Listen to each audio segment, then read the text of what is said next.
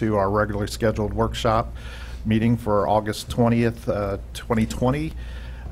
As you can see, we are all 5 present today, so it's great to see everybody back today, and Mr. Chambers and Mr. McInnes are here as well. And we do have staff and visitors in the audience today. So we'll move on down to approval of the agenda. 2.1, changes to agenda and approval of agenda, and we do have one change. Consent agenda added item 8.20, request closure of the Riverside Elementary School Child Care Program. So at this time we have no recognitions, no visitors, no administrative personnel. Public comment, we do actually have a blue card this morning. And this would be members of the public desiring to address the school board, Form MIS 5241, public input and or discussion of agenda items. Mr. McInnes, before we have our speaker come up, would you please explain the rules to public comment? You'll have 4 minutes to make your presentation to the board, and I'll give you a 15-second warning when time's almost up. Okay. And we do have Josh Morris. If Mr. Morris, if you would please come to the podium, state your name and your address for the record, please.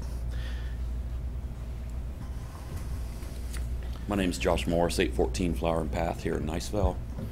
I'd emailed you all this information I'm going to cover. I just wanted to present it for the broader public. For those that responded, I appreciate your time and thank you for that. Mr. Chambers, there's a letter signed by you from the district strongly recommending the use of masks everywhere where social distancing cannot be maintained, with the caveat that there'd be continued discussion with employees and parents, which is why I'm here. I've got scientific data presented by doctors in the field over the efficacy and the effectiveness of masks in schools for children, and I'd like to go over that data. Klumpus et al., one might argue that fear and anxiety are better countered with data and education than with a marginally beneficial mask. They were published in the New England Journal of Medicine in May and clearly identify that mask wearing provides little protection from infection outside of a healthcare facility or other closed environments, unless it's added to already standard practice of hand washing, eye protection, gloves, and a gown. Their initial work was obviously to push for universal mask wearing. They highlight that significant exposure for a person means face-to-face contact within 6 feet with a person with symptomatic COVID-19 and not asymptomatic, and that's sustained for at least a few minutes, some arguing more than 10 minutes and up to a half hour. Their conclusion was that expanded masking protocols' greatest contributions may be to reduce the transmission of anxiety over and above whatever role that the mask may play in reducing transmission of COVID-19. Brousseau and Sitsema in the Center for Infectious Disease Research and Policy of this year encouraged the masses to not expect a cloth face mask to protect them or those around them. They posited that mask mandates were not based on sound data, that their article for the Center of Infectious Disease Research and Policy highlights that the CDC excluded the National Academy of Sciences rapid expert consultation on the effectiveness of fabric masks for COVID-19 pandemic, that fabric masks may reduce the transmission of the largest respiratory droplets. Little evidence regarding the transmission of small aerosolized particles of the size potentially exhaled by asymptomatic or pre-symptomatic individuals with COVID-19. McIntyre and Hassanein go on to state that seasonal coronaviruses are more prevalent in aerosols than in larger droplet forms. Airborne vector of the virus would necessitate the use of N95 masks, as we've been preached to, rather than standard surgical masks or even cloth masks. The filtration of cloth masks is much less effective than that of surgical masks. The World Health Organization, prior to all of this, even recommended against mask wearing, instead opting for hand hygiene and social distancing. McIntyre et al. Stated that a randomized trial of cloth mask efficacy was conducted in 2015 and found substantially higher lab-confirmed infection rates among healthcare workers that donned cloth masks versus those that wore surgical masks. They also concluded the dangers to wearing masks can increase infection rates even when double masking due to the moisture retention, liquid diffusion, and pathogen retention of cloth masks. So my question after this, so who's prepared to outfit their small child with an N95 mask that to be worn properly has to be mask fitted for them to specifically be able to wear it only for them and deal with the headaches and other side effects 15 seconds. that many healthcare workers complain of the mask causing. The two questions that I have for this board and for you, Mr. Superintendent. The data doesn't support COVID-19 as a more dangerous threat to our children than influenza historically has. And given the time, I wasn't able to get to that. The research does not support a mask-wearing mandate to combat COVID-19 as a viable option for school children. And as a concerned parent of an elementary-age child, there's no relevant data to support governance mandating or even strongly recommending masks for children in a learning environment. So what punitive measures are going to be taken against the children that do not wear a mask in these schools? And second, what assurances do you provide that the more overbearing educators employed in the schools will not somehow intimidate children into strongly recommending that they wear a mask? All right, thank you. Thank you. Okay. So now we will move down to Section 7, Committee and Staff Reports. 7.1 is in-county travel paid for the period of July 23rd through August 5th, 2020. And then 7.2 is out-of-county travel paid for the period of July 23rd through August 5th, 2020. And then we're at Section 7.3, update on reopening schools during COVID-19. And Mr. Chambers, I will pass this off to you. Thank you, sir. I think as the board knows, I want to have a discussion about masks today. And I think you also know our current stance right now in our reopening schools plan is to strongly encourage masks anywhere where social distancing can't be maintained. And I think early on we did a survey with employees where about 56% of them did not want to mandate masks. And more recently, I've asked principals to talk with their employees, talk with their teachers, and I will say, and that data is still coming in, but there's more employees right now that would like some form of a requirement of masks in some way, shape, or form. Okay, and I'll have more of that information for you as information comes in. I also want to say, I think Dr. Chapman came before the board, and so she presented some of her thoughts of what she believes on masks. And once again, our current stance is strongly recommend where social distancing can't be maintained. I think over the last number of board meetings, we've discussed the topics of masks, and we've, and not necessarily in great depth, but it's been brought up. And I know, Dr. Kelly, I know you've kind of made your stance, I think, very clear in terms of you believe that there should be a requirement of masks, and I respect that. But what I would like to do is... With conditions, though, remember? With conditions, yes, ma'am. But what I would like to do is kind of maybe open it up, maybe start with you, Dr. Kelly, and go through the board and have a discussion on where we feel you would like to lead us, and myself as well, with masks, and whether we need to generate a policy or whether we stay with strongly encouraging where social distancing can't be maintained. So I'd kind of open that up. Sure. I don't mind starting that discussion. As I said before, I hold in high regard Dr. Chapman and any professional from the CDC or the World Health Organization or any other healthcare official that we lean into in any time we have a pandemic of this proportion. So with that being said, I have said many times over that I would like to, first of all, put in perspective that as a school district, and having spent almost 40 years in the realm of education here and in other districts, I know that we require many other things as far as school supplies. Calculators, rulers, pens, pencils, markers. Some classrooms require specific types of pen, pencils, markers. So I was just thinking that perhaps we could have a mask after we provide them, of course, starting out, to be on the person, on the student at all times, whether it's in their pencil bag, their binder, their backpack, however they want to keep them. It's on their person with their other school supplies. And then, as I said before, I'd like our teachers to have some prerogative over whether or not they feel the mask is required or mandated in their classroom. We have some classrooms and some teachers for whom it would be appropriate, I think, most of the time. For instance, I think of myself when I taught language arts. If I am doing lecture discussion from my podium or from the front of the room and my student desks don't start until 7 or 8 feet out, I might not think it's appropriate for them to have a mask on. But if I am having them in a small group and I'm going to be leaning over them, I might want them to be masked, and I might want to have my own mask on as well to protect my students and to protect myself. I also think that they should be worn in situations where we can't social distance, certainly on the bus, certainly in the hall, until we get the pandemic under control, until Dr. Chapman and others tell us that we've flattened the curve enough or the percentages have gone down enough that we can eliminate these.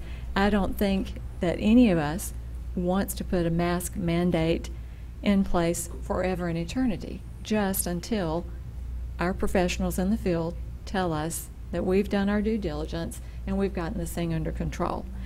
The other thing I think of, to your point about discipline, I certainly appreciate Josh coming forward with that. That's definitely a point of my concern too. Having been a trainer of principals for many years now, I feel like that all of our good principals know how to create a climate and a culture in their building where it's not a punitive measure. It is more of a climate and an understanding that we build in our clientele, our students, our parents, our visitors to campus, that this is how we take care of each other. And I wear a mask to protect you. You wear one to protect me. In our society and our culture and our school, we take care of each other. Just like if I see you drop your backpack, I'm going to pick it up and hand it to you. If my teacher drops her grade book, I'm going to pick it up for her. If someone has their arms full and they don't open the door, I'm going to open the door for them. It's the way that the climate is instilled from the top down. And I think simply that we don't have to say, and we train our faculty, not that I think we have droves of faculty that would be punitive with that, but we tell them this is how we will deal with it. You forgot your mask or you don't have one, let me offer you one today. Not, you're going to the office, don't come back to my classroom until you have your mask. I don't perceive that to be any kind of climate in any of our schools.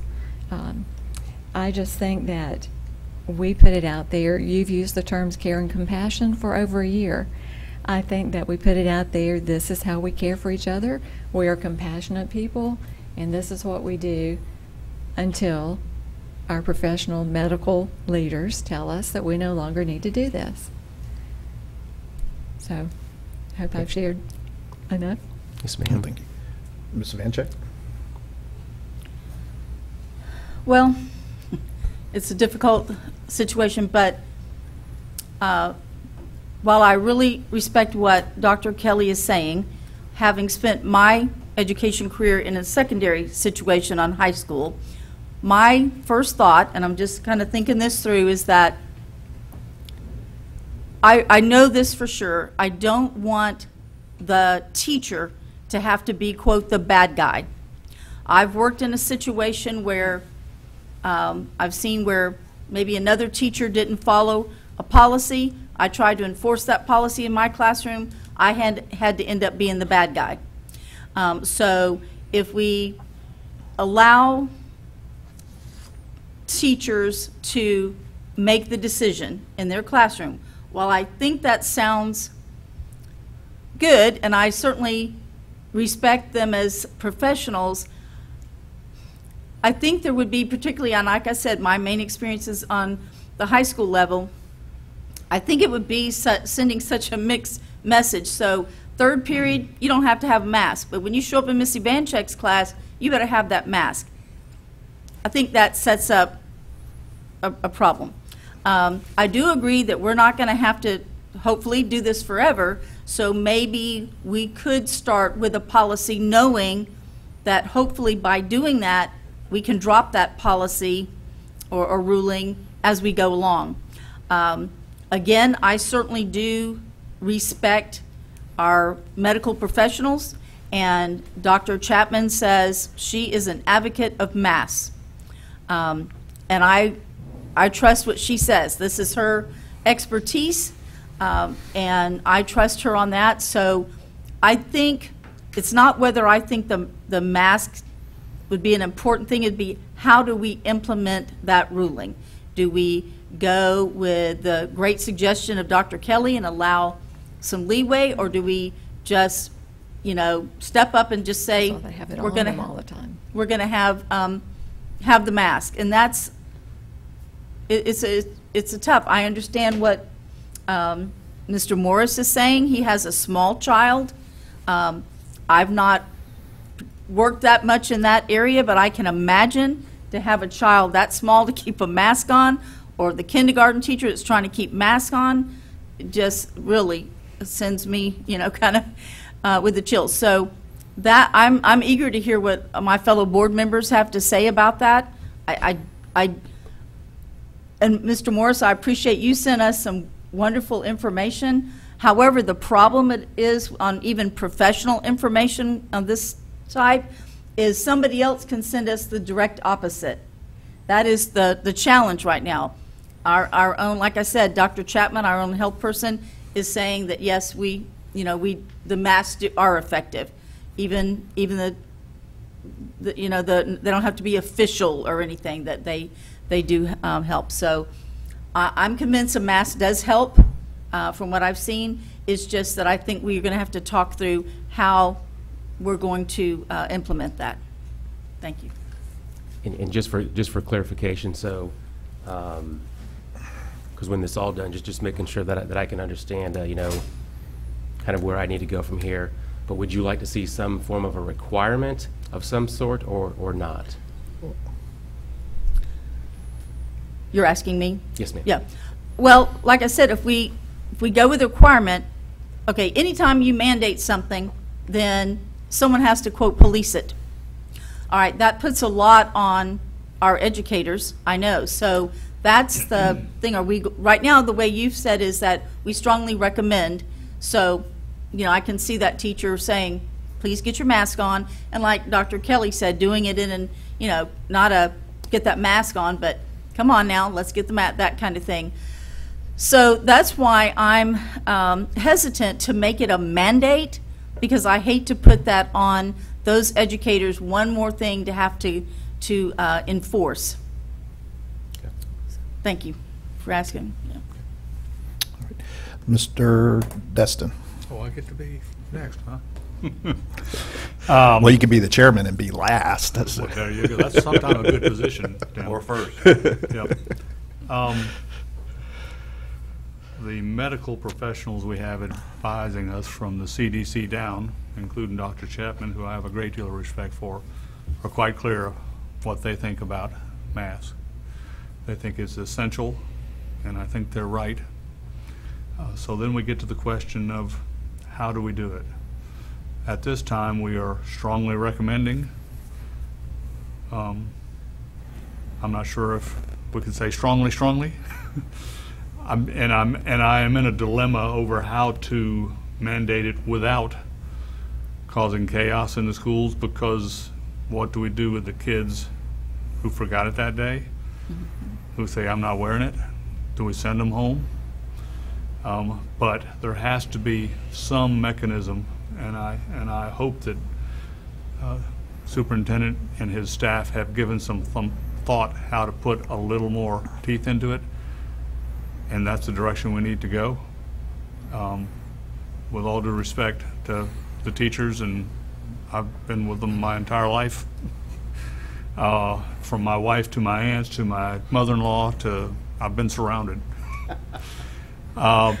Leaving the policy to them as individuals means we have no policy at all, because there are 1,000, 2,000, close to that. So we'd have 2,000 policies, so that's not really an option in my mind. But we need to do everything we can to have masks on kids at every opportunity that they can do it, because otherwise we are headed for a very short school system, a very short school year. As we all know, we already have a number of quarantines and positive tests in our system right now before we ever started. According to the figures I saw this morning, we're still hovering around an 8% infection rate percentage of those tested. We were at 12, 14, higher. But the CDC and Dr. Chapman say, unless we're below 5%, that's a real problem. And so we are not below 5%. The barriers we're trying to put up will help. They're the closest thing we can do to cutting classes in half and go into split sessions, which we can't do. But the masks are vitally important. Without them, I don't see us being able to stay open very long. So I will rely on the superintendent and the geniuses that he has working for him to try to come up with some kind of policy that we think is reasonable, to try to put a little oomph behind strongly recommended. I know in speaking to the superintendent, he would like to get a little more input from the public. That's never a bad idea, but we know what the science tells us. We know what the right thing is to do. We need to protect those kids as much as we possibly can. That's our job. And so, you know, that's where I stand on the issue. Okay. Dr. White? Thank you, Mr. Chairman. Whenever confronted with these kinds of very difficult and challenging decisions, I always like to try to look at the source documents. And we all know that the executive order compelling us to open schools by August 31st, which of course we're going to do, also directs us to look at our local public health officials and their recommendations. And of course, in that case, that means that we look to what Dr. Chapman has to say. And I think it's fair to say that she has been unequivocal in her recommendation that we require masks in school. And so with that, that's what I look to. I look at the source document, what it says, and it refers to her specifically. I'd also point out, unless things have changed, I believe our folks on the military installations are still requiring face coverings. And I go a little further and say that when we talk about school governance, particularly in something like this, I think there's probably some responsibility and accompanied by perhaps even some liability. So with all that, I would be interested in seeing some draft language, some ideas that you might have worked up that I could take a look at for specifics to see if in fact that language might accommodate some of the kinds of issues that have been brought forward by my colleagues on this school board. So yes, I would be interested in seeing some language. Thank you, Chair. All right, thank you. And I would just say that going into the schools now, I see how the schools are posting they're asking to have face covering, but it's not being mandated. It's just a request. And I think our school leaders set the precedent to how that school is going to operate. And I agree, keeping a mask on, as part of their daily, supplies. It's no different than me right now going into different businesses and all that. Not all businesses require masks, but the ones that do, I'll put the mask on. So I think looking forward, I think what we got in place right now is sufficient to us being able to operate without having to be, having teachers be the policemen, like Ms. Ivanchek said, you have one teacher that's implementing it and then another one that's not, but just giving the schools that ability to create that culture in their school. And I think like any of us, if we go into a school and you see the principal wearing a mask and their staff wearing a mask, I'll put the mask on. That's not an issue to me. But also you're going to have places where they can't social distance and, having a mask on, then that's not a problem there too. But, again, it is a double-edged sword that we're on right now. And I would too like to just see, I know you've already been talking to Mr. McInnes about some of policies that other schools are doing, maybe not policies, but just some of the direction that they're going. So I think it would be fair just to kind of see what's going, what other districts might be doing. But I will sit here and say I'm not in favor of doing a mandate. I think what we're doing now is sufficient. I think but what I see, the leadership within the schools is strongly encouraging that, and I see people following that suit. So, and I think parents and teachers, or parents and students alike, would, when they go into a school and they see that, I think they will follow suit. So, and I thank you all. And as we know, school starts on August 31st. We have a board meeting on Monday, and as I'm listening to all the conversation right now, if we were going to draft some form of a policy, I'm not sure it would be appropriate to put it on this Monday's agenda. We'd want to make sure, that we give our parents, the community, enough time to think about this matter. We'd have the ability to have a meeting next week, if that's what you so choose. Well, Mr. Chambers, I know Mr. McInnes and I have kind of talked about this, and because it is such an important issue, I think that you're right. We need to probably call an emergency meeting, and I would suggest that we call it for Wednesday. Okay. That way, that's plenty of time to get public notice, and that way people can come or call in. But that would be my recommendation, that we have an emergency meeting, which Mr. McInnes said that we can do. Mr. McInnes? Yes, sir. Both your policy and statute allow for emergency meetings, particularly when the issue deals with public health, safety, or welfare, and this clearly is part of that category. The chairman can call an emergency meeting, and we would give the best notice we can. There is not a mandatory notice time frame for the emergency meeting. You have to do the best you can within the emergency. How soon can we see some draft language? I believe I think it's possible to get some draft language probably by tomorrow. Yes, sir. Okay. So it would be my recommendation with this discussion that we have going on right now, that we call an emergency meeting. That way we can give ample time for the public to be able to come and address their concerns, and for this Wednesday at 6 o'clock. Do I have any comments about that? Well, I support your recommendation. Okay, thank you. And what we would do is,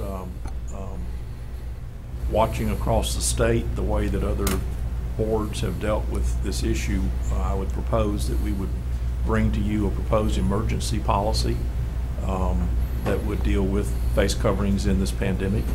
As you know, those policies on the emergency basis are valid for a 90-day period, and that would give some time to determine how that is working when the schools are open.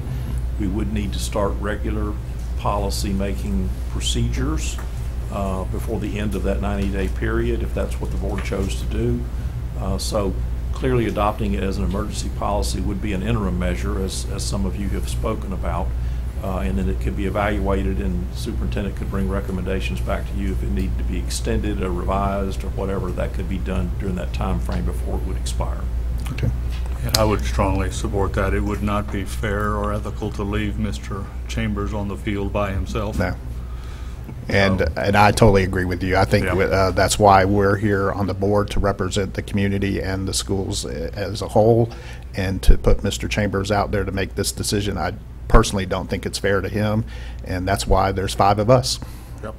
And we're the representatives to the community out there. So, okay, do we need to make a vote on this? You can't vote on the workshop, but as I said, oh, that's right. The chairman can call the emergency meeting. And yes. As I take it, that's what you've okay. done. Yes, so we're going to call it for this Wednesday, 6 o'clock. Yes, sir. Okay. Mr. Chambers, so you indicated to Dr. White that you can have something drafted up by tomorrow, hopefully. Yes, ma'am.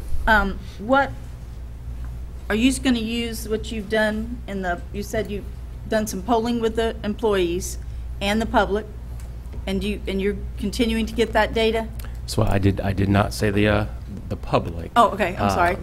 But I've had numerous conversations with different parents, whether it be through email, whether it be through phone call, or whether it be even out just in the community. But definitely have had a lot of conversation as it pertains to masks, and I think as all you probably feel the same thing. And there's a certain percentage on one side, Right. a certain percentage on another. You know, a lot of time it's almost a 50-50. It's almost a 50-50 split. And I think we have to make the decision whether we believe that this is a public health issue, and can we accommodate what we need to accommodate with strongly encouraging versus a requirement. And so just so I have direction, I think in terms of a policy, I think what we're saying is we would look at some form of we're saying that we would look at some form of a requirement of masks, taking into account some of the concerns that you all brought forth today. Right. Okay, thank you. That's what you were going to base your determination on, so. Okay. Dr. White, and then I have a question for Okay. Mr. Chambers too. So. And it's my understanding that other school districts in Florida have made such a requirement. And so I would expect that you'll be looking to those other policies in other local school districts, and maybe even looking at the requirements on our military installations as to the language that you might choose to incorporate in the policy that thankfully you'll be getting to us tomorrow. Yes, sir. Right. Yes, sir. Okay. And Mr. Chambers, one final question. You were talking about 50-50 numbers and all that. At this point, how many? What is the percentage of students that are actually going to be going back into brick and mortar? What is the percentage right now? And Mr. Hort may have to help me a little bit. I think the last numbers, we were around 7,000 students, but that could have gone up a little Okay. bit. So the percentage would be. It's between 25 and 30% at this point in that range. And That we're are continuing- not coming to that- school? That are going to begin the year at My School Online. Okay. Yes, sir. All right. 7,200 and change, and it's growing each day with new registrations and giving parents the option. That is one of the logistical pieces here, and so Right. obviously with some mass discussions, that could sway people, Right. and as you've heard, Well, one way or the other, well, and- which is a challenge. Right. We'll work to do everything we need to do. Well, and obviously 30% are keeping their kids at home for a reason. 70% are not. They're wanting them back in brick and mortar. And I think it's important to gauge that 70% because those are the kids that are coming back to school. So I know it's a tough task to do, but those parents that are part of the 70%, we need to hear from you what your thoughts are. That's why we're going to call this emergency meeting, so we can hear your thoughts. Okay, thank you. All right, any other things regarding COVID, Mr. Chambers? No, sir. I just I appreciate this discussion, and I do want to say I appreciate, and this will be very quick. This entire group that's out here today, in terms of once again the work that's being done to get ready for the start of school, and the work of our principals and assistant principals, especially on the master schedules. This is a monumental task when you're talking about the online versus in the school building. And as families come in, the online number might rise, which then might change a teacher's what they're teaching, or it might call for another teacher to be added to the online. So it is a monumental task, but they are doing a fantastic job, a lot of hours just once again. And there's so much more than just the master schedule, but this is just one example of the hard work that's going on right now. All right. Yes, sir. Regarding the special meeting. Yes. I have one other request, Okay. if possible, and Yes, it's sir. not something that No. has to be done, and Superintendent, please use your own discretion.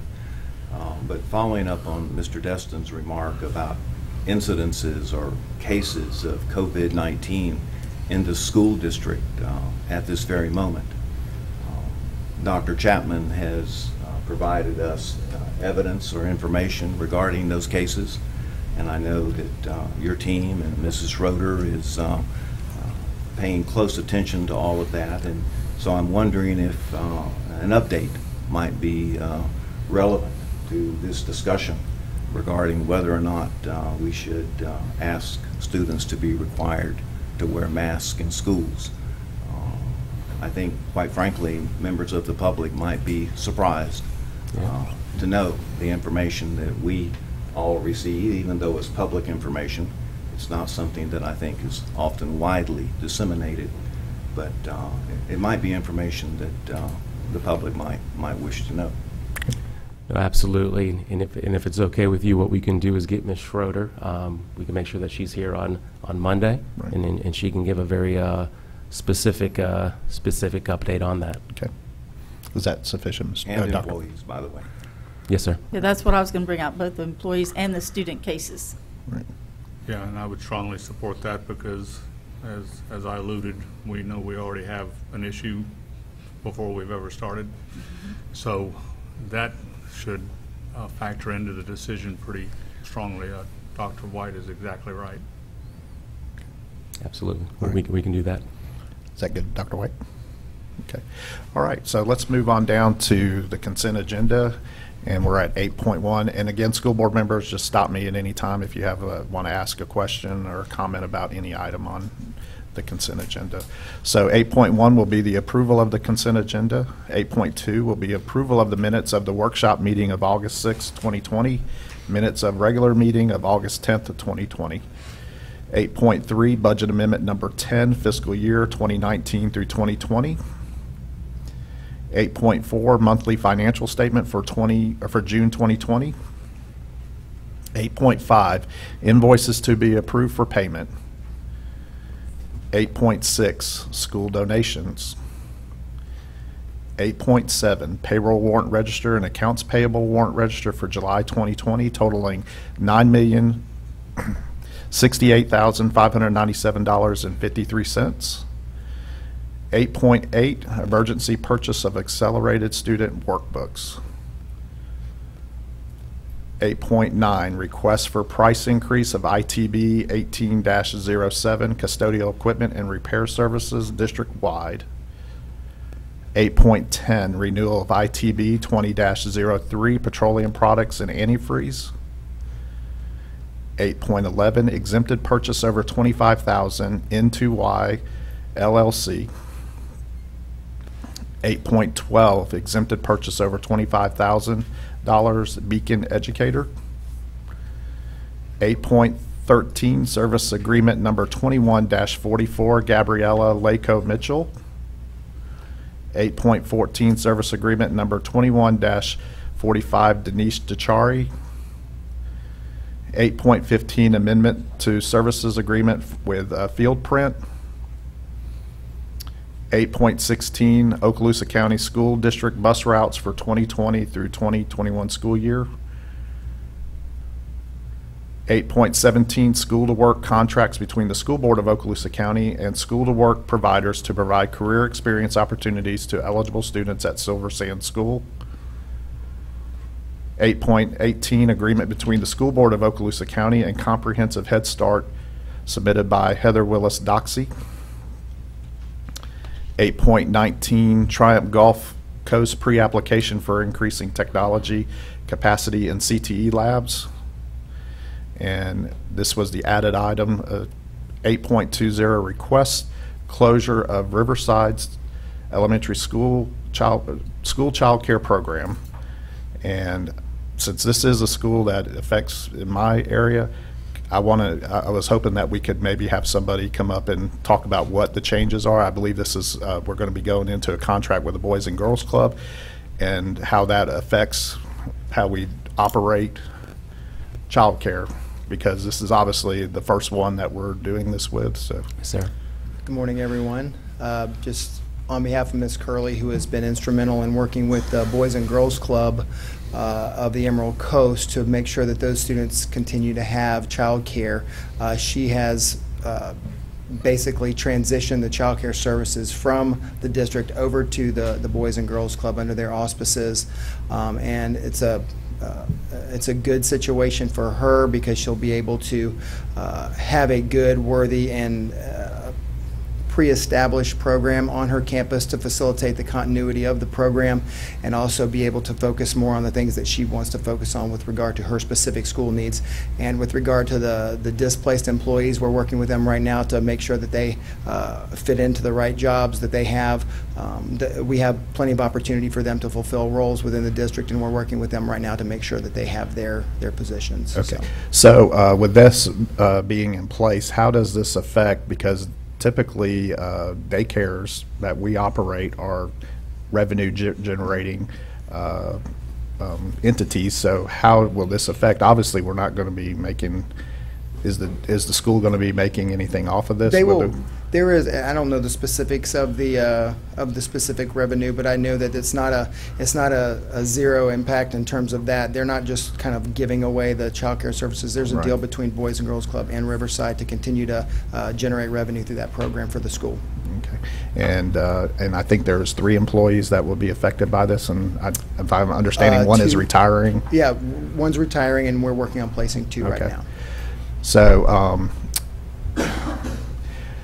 anytime that we have an entity like a Boys and Girls Club that comes in to run, something that we've been doing for, Riverside for many years, I think the one concern that I have is the oversight, and especially it being on school property.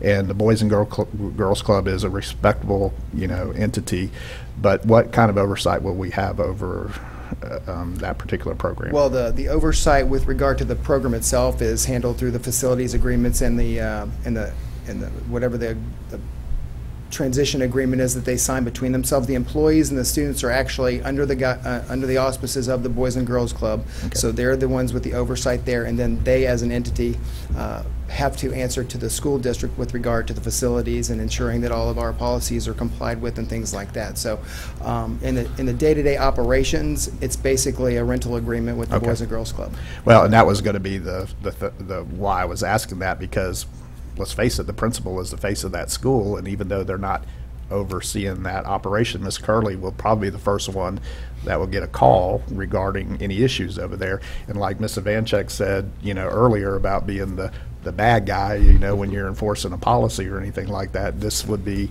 on Ms. Curley. So I'm hoping that there is some division there, but also where Ms. Curley does have at least some oversight to a point. There's absolutely that understanding with Ms. Curley, and as I said prior to that, the leadership of the Boys and Girls Club, specifically Mr. Rasa, who has been integral in this communication with Ms. Curley, has given her every assurance that they will handle what they need to handle, but Ms. Curley very much relies on them, as she does understand that she's the face of it. And like I said, from the district perspective, we're fortunate that this is not the first school that the Boys and Girls Club has gone into. This is more or less a plug-and-play situation for them, because they have lots of different clubs within our school district already, so there's a high degree of comfort there with Ms. Curley. Okay. How many students are being impacted? I'm not sure about that. It's like And as Ms. Lightbourne, 75, I think. as Ms. Lightbourne comes up, Okay. I think it's, and you all may know this already, but so the Boys and Girls Club right now operates at Destin Elementary as well as Kenwood, and then those are 2 off the top of my head. And Was Shalimar part of that too? Was Shalimar? No. No? Okay. Right now, the way it was operating, they could handle 80 students. With the Boys and Girls Club, they'll be able to handle 200. So they'll actually be able to have a larger population and serve more students in this situation.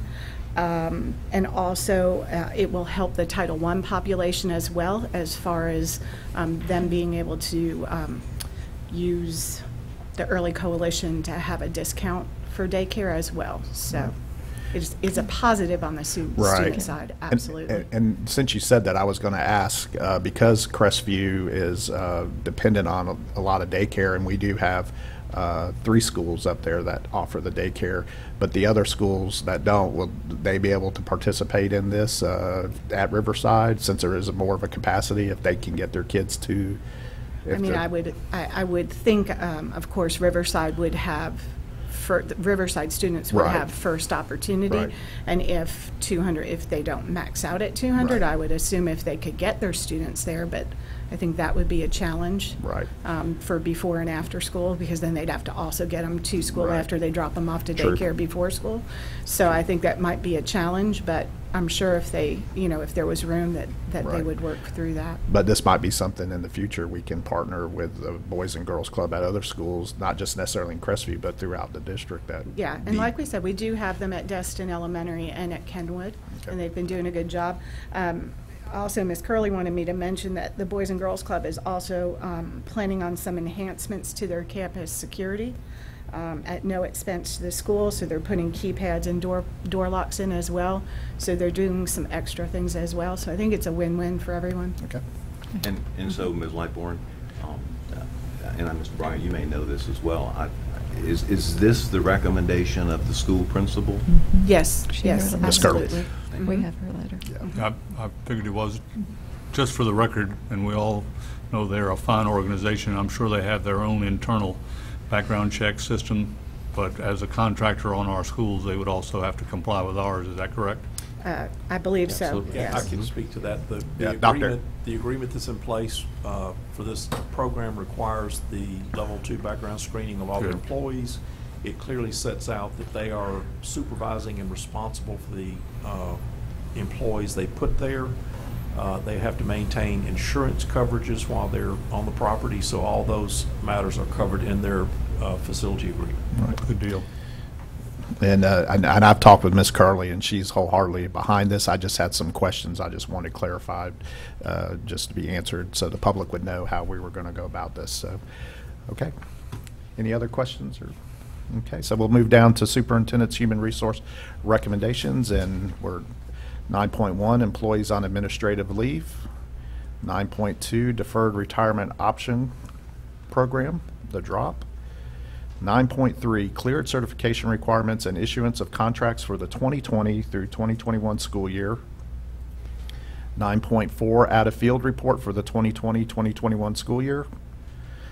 9.5, department restructure. 9.6, employment separations. 9.7, personnel recommendations. 9.8, employee transfers.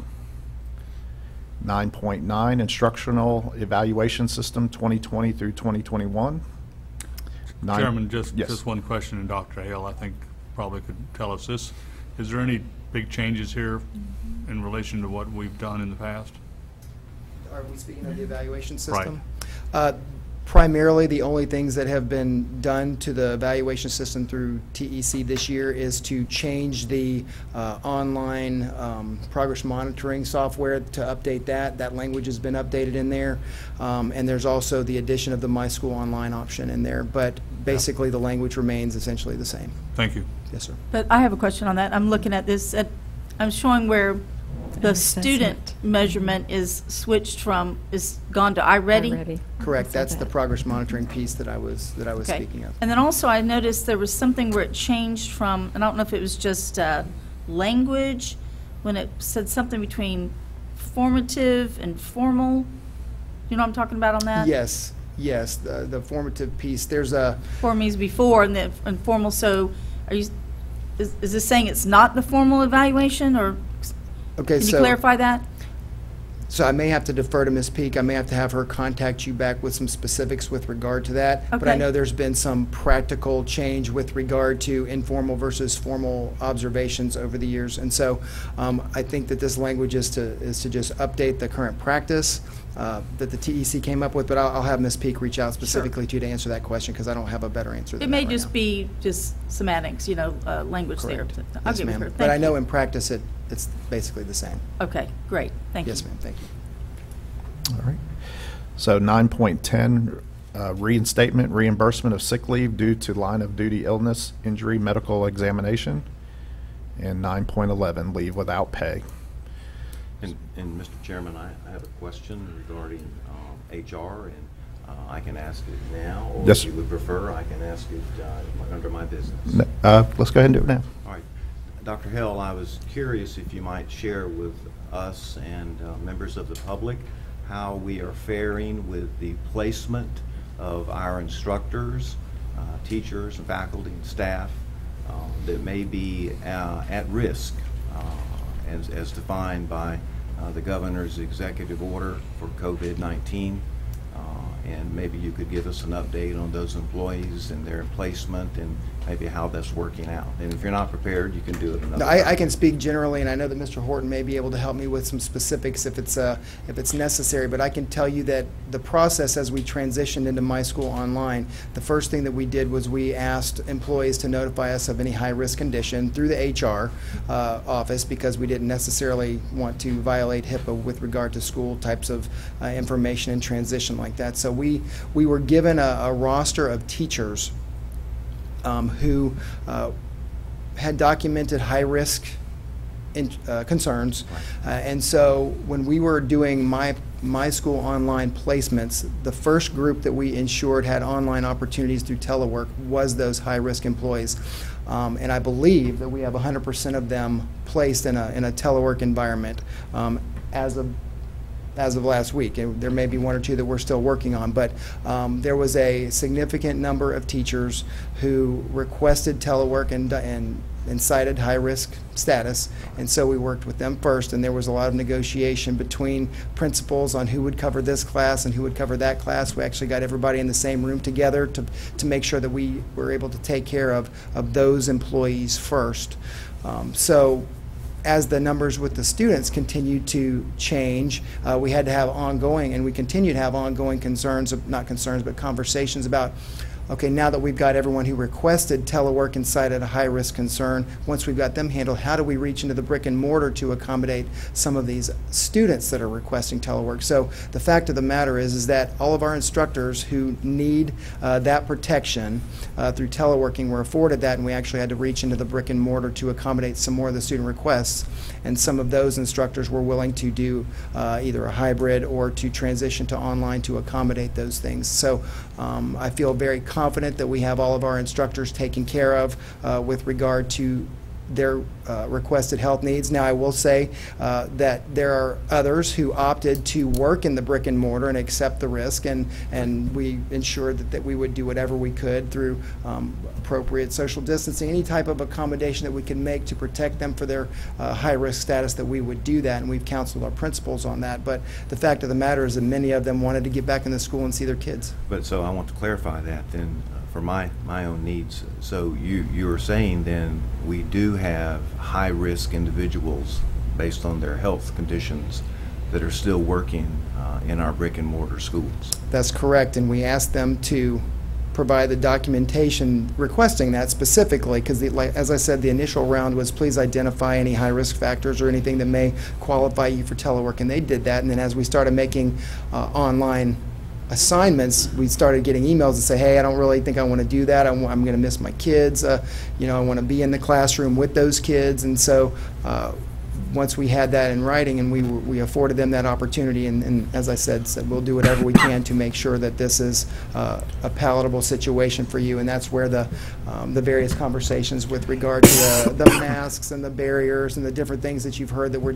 doing at actual school facilities to assist with some of these things. That's when that comes into play. And people make those choices, even members that are present here today. That's that correct. may be part of the special risk population. Right. But they make those choices, and so we can live with that. And and that's the instructor side, and we've got some unique situations that we're working with regard to our support personnel as well. Some of them are able to do telework, some of their jobs just can't, so we're looking for alternate ways for them to be able to still impact the district if they can. If they absolutely cannot, then we're working with them on what that looks like in their absence. But we have, both of the unions and I have gotten into conversations about, so what do we do within job descriptions if it just doesn't fit, and we're trying to take care of employees, and they've all agreed that we can kind of manipulate job descriptions within the same salary area to A, take care of our schools, but also take care of our employees to the best degree we can. Simple fact of the matter is there are some things that just can't be accommodated through telework, and we're having to have some tough conversations with them, but that's been few and far between, and the superintendent has said we're going to try to figure out whatever we can to protect people. If we have to, if it gets down to it, then we'll have to make make a tough decision, but right now we're working with employees the best we can to afford accommodations any way we can, but still keep not only the district running efficiently and the schools running efficiently, but also to make sure that anything that's going undone at the school isn't an undue burden on some other employee that's there.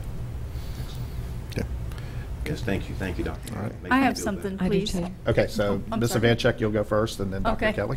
All right. On the hybrid model, particularly I'm thinking on the secondary, I don't know if you have to give me an exact number, but there's quite a few I'm hearing teachers who teach all day and then have the online. Is that correct? I think there's quite a few And they hybrids, get folks, the yes. 6th class, and of course that helps with, not having to hire. So when they have this class online, that adds quite a bit to their workload, doesn't it? So I might have to ask Ms. Lightbourne to come up and talk. Ms. Lightbourne was working with the unions and the work groups Sure. on the My School Online option, the brick and mortar option, and then, of course, the hybrid option to kind of make sure that all those things are palatable and commiserate and Right. equitable among teachers, but I don't have the specifics, Okay. and she may be able to speak Okay, to that. thank you. Thank you. Hello. Hey. So we have two kinds of hybrid models. Right. Okay, so there's one where, in order to make a teacher whole, because of the numbers that have gone out of the brick and mortar, a teacher might have 3 periods brick and mortar and 2 periods online. So that is currently occurring. Their model and their time is a little bit different than a full-time online teacher. The full-time online teacher can have more students and have more responsibility as far as contact time goes, because they're available. That was done through the work group that I think I had presented you guys the full online. So we have that going on. We do have some teachers in order to cover all of the online that we needed, and so they might have 3 classes brick and mortar and 3 classes online. So in that situation, they do have a 6th subject, and they are paid extra for that 6th subject. So that is occurring, but when they're blended, they are to contact the parent and let the parent know I'm a blended teacher, so we'll be following the brick and mortar schedule of every other day contact, just like we are doing brick and mortar, because if that teacher is teaching, so if it were you and you have 135 brick and mortar and then 24, which is on Tuesdays and Thursdays online, then 135, we can't expect that teacher to go beyond their 7.5 hours on that day. So they would be doing their time on those every other days. Gotcha. Does that make Yeah, sense? it does. Thank you. I appreciate that. Okay. Dr. Kelly? So my question was pretty simple. No, it was for Lee probably, Okay. but you're more Stay than just in that. I'm sure you have a contribution. So my question was just with regard to somewhat related to COVID, with the Destin High School students, have we been able to accommodate all of those students since their school wasn't able to open? I know we had said prior to that they would be counted in the FTE just in the event that school didn't happen on time. And I was just wondering if we had, in registration, if we had and accommodated I'm pausing those for a students. second, because and we'd have to double check that, but I think the bottom line would be those students have already either enrolled in Into our their zoned schools student. or on the online program. And that was, my presumption was, I Yes, know ma'am. prior to all of that unveiling of the school, when that was being talked about, we had said that those numbers would be calculated into their regular projected school. So just want to be sure that all students are taken care of. Yes, ma'am. Thank you. Anything else, Dr. Kelly? Nope, that was it. Mr. Destin? I just want to thank Sheila and all the folks that have been working on this. As we all know who follow the news, one of our adjoining counties laid off 80 teachers and reassigned 80 more without going where they didn't want to go. We have not come to that, and we have them to thank for that so far. And this is really still an ongoing process. The decisions we make on the masks, the decisions we've made on the barriers are going to determine between now and the 31st how many choose not to come back. And so their task is still not done and won't be done for a bit yet. So I wanted to thank them for the fact that we've not laid anybody off so far. Right. And we've not had a lot of reassignments that people didn't want, and that alone is a lot to be proud of. That's right. And Mr. Destin, also, I think our instructional staff, our teaching staff, for being so flexible and being so open and fluid with whatever we ask them to do. So I think we owe our teachers a big thanks, and I've heard you thank the unions as Absolutely. well. But This is a new world for them, too. Mhm. Absolutely. Well, and I agree with Mr. Destin there. In light of what you see across the country, we are very blessed that we have been able to work with our unions, our teachers, everybody, and everybody has come together understanding that this is unprecedented, and you know, we're going to work together, we're going to get through this. But I would definitely say that, you know, Okaloosa County has stepped up to the plate once again and shown what it's like when you work together instead of working against each other, and we're able to accomplish amazing things. And you know, moving forward, I think we're going to prove the state that we can do this. All right, so we're down to section 10, discussion agenda. 10.1, items moved from the consent agenda. At this time, there is none. So we are at 11, construction program owners representatives business, and 11.1, program status report. Mr. Destin. Thank you, Chairman. We are still working on all of the agenda items that we presented at the last meeting. They're all moving forward at a proper pace. We have a couple of things on this morning that are associated with those, and then Mr. Horton will talk to us about an even more complicated issue, the half-cent sales tax list. So Okay. that's all I have to report this morning. Well, thank you, Mr. Destin. And so we do have a couple items we'll be voting on Monday night. So 11.2, authorization for professional services agreement from Faithful and Gould for price validation for program number 6, task order number 8, Kenwood Elementary School kitchen dining roof replacement scope modification, owner directed change order. And that's presented by Dr. Bill Smith, and he is in the audience if we have any questions. And then 11.3, the district proposed half-cent sales tax capital project plan. And Mr. Horton, if you would like to make your way up, I'm sure, or Mr. Chambers.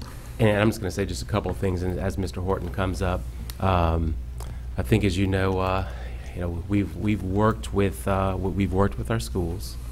We've worked with Jacobs Titan in terms of getting a list of capital project needs at each school. And I know Mr. Horton, Dr. Smith, they've also done a great job of working through this process. So I think the list that you're going to see that every school, if we were fortunate enough to get this half-cent sales tax, would be receiving some upgrades, some improvements. And I'm not talking necessarily just luxury updates. It's, you know, some of it is just things that have to be done when you're talking about 61% of your buildings being 50 years of age or older, and 75% of them being 45 years of age or older. So you'll see some needs there. This list also takes into account growth across this school district. I think the last 5 years we've had about a 1.5% growth in students, which is almost 400 to 500 students. And I mention that because I think one of the things that part of this discussion today and maybe even Monday is, you know, we have to look at how big is too big in a school. Destin Elementary, you know, how big is too big? Should we have elementary schools getting towards 1,200 as growth increases? Davidson Middle School, you know, do we want Davidson Middle School to be about 1,500, 1,600, you know, as time goes on? And we know Ruckle is a big school, Blue Water. You look at capacity, and one of the things that I've learned that I did not know is a lot of times when you get to approximately 80% capacity within a school, in other places they start looking to build a new school. And Mr. Horton will correct me if I'm wrong, the vast majority of our schools are well over 80% capacity, and some of them are over 100% capacity. So I say all that to say, you know, part of this discussion today is the needs, the critical needs that we have at schools, and then we have to look at where we would potentially build new schools in Okaloosa County. And the building new schools, as we have it set forth, would not come from the half-cent sales tax money. and then Rita would be prepared to talk a little bit about that as well.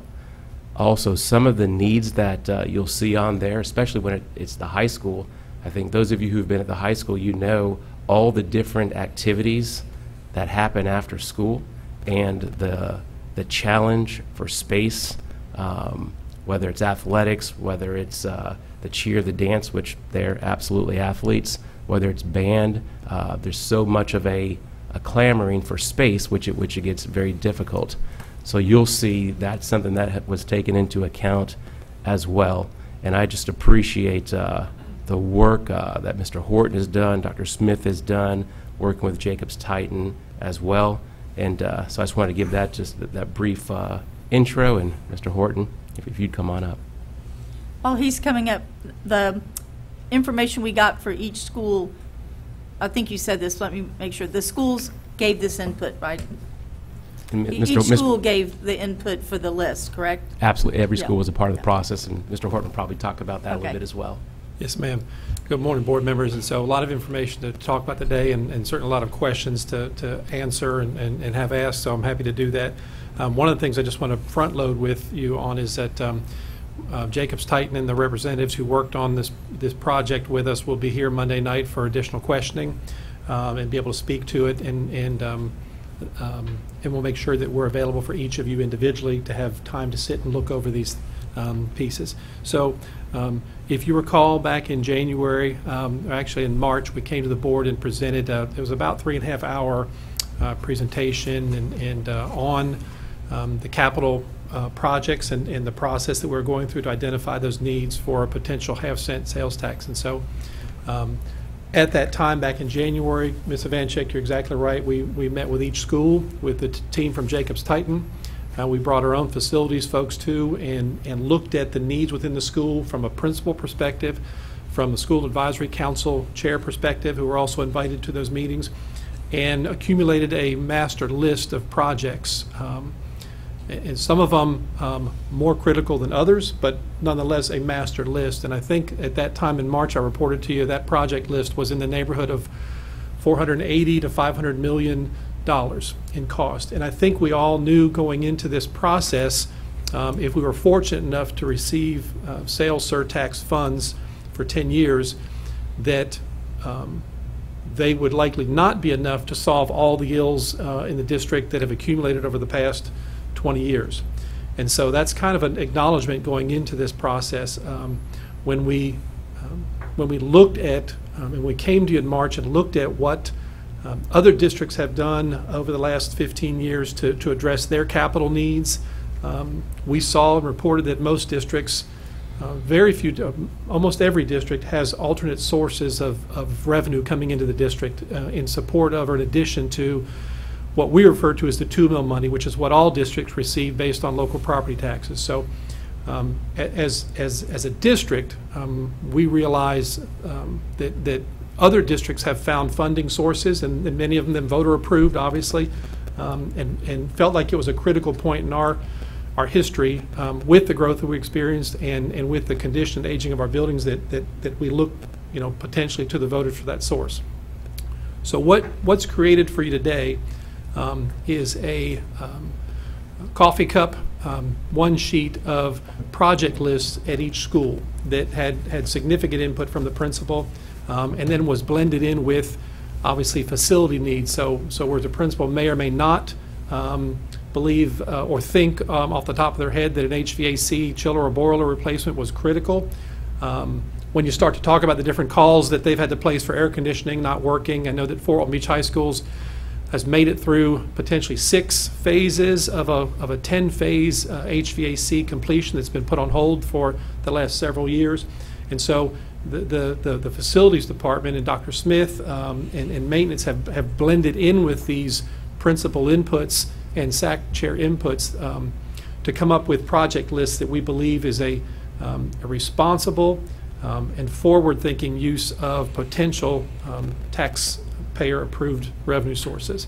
So with that said, these projects were produced. Now, I want to make sure everyone's aware and understands that there's a lot behind these projects. So the first question that might be asked if I'm sitting at the coffee, sitting with my cup of coffee is, well, what are the costs of all these, and how do we determine what those costs are? And that's what our total project manager, Jacobs Titan, has expert experience over multiple years, including the last sales tax program in Okaloosa County at developing these costs. So rest assured that those are available, those are there, and they're not on this particular document today because I wanted to make sure that in talking with those groups that everyone could see the projects for what they are, and then be able to get into the details of the cost as time moved on. Certainly it's the case when you look at a Meigs Middle School that's one of our older middle schools and it's a ramp school. When you look at the needs of that school compared to, say, the needs of a Riverside Elementary that was built this century, they're going to be different. Their enrollments, Riverside has more kids, but it's a much newer facility, and it was built with 21st century in mind. And so, when you start to look at dollar amounts per school and per student, it becomes complicated because it's clear that in some schools more is needed just to get that school up to a level of where it's more functioning. And so that's a component as well. The other thing that I would say, and Mr. Chambers alluded to this, is that we said back in March in that presentation, to quote Mr. Chambers, how big is too big on some places? So right now, for example, Destin Elementary, recall as a K4, not a K5, is our largest elementary school in the district. So that's an issue. And the 5th grade already being at Destin Middle. So in that area, those two schools are at and beyond capacity. That's occurring in other places as well, as evidenced by portables in our building. And so the question that we posed back in March and have been asking all along is, there is a tipping point at which time when you look at 4 or 5 different campuses, maybe whose footprint is not designed to get any bigger, and you start to look at adding wings to them and expanding cafeteria and expanding media centers and other things in a school, and you start to look at the aggregate cost of doing that across 3 or 4 schools, and then you look at the cost of potential new construction, where you can really be forward thinking and say this is a better solution for the next 10 to 15 years. And when that cost starts to align, because it is expensive to do wing additions and to do cafeteria expansions and those sorts of things, when those two costs align, I think that's when it's prudent to look at new construction. And as you know, we have not had any new construction in terms of complete campuses, I think, since 2007? 2007. And so we watch to the west and the east of us as new schools are built, and they look palatial, and all districts are growing. So I think that's what the superintendent's directed me to do, is make sure we're investigating that piece. So what you won't see on these project lists right now, let me say one other thing if I could. So the COVID piece is more than just about masks. So COVID has caused us to think about lots of things long term. So we say that 25 to 30% of our students are going to My School Online this fall, which is going to make our school buildings a lot less crowded to begin the year. What we don't know is, once COVID ends, what does that mean for that 25 to 30%? Do 5% of our 30% decide that online is the way that they like to do their education?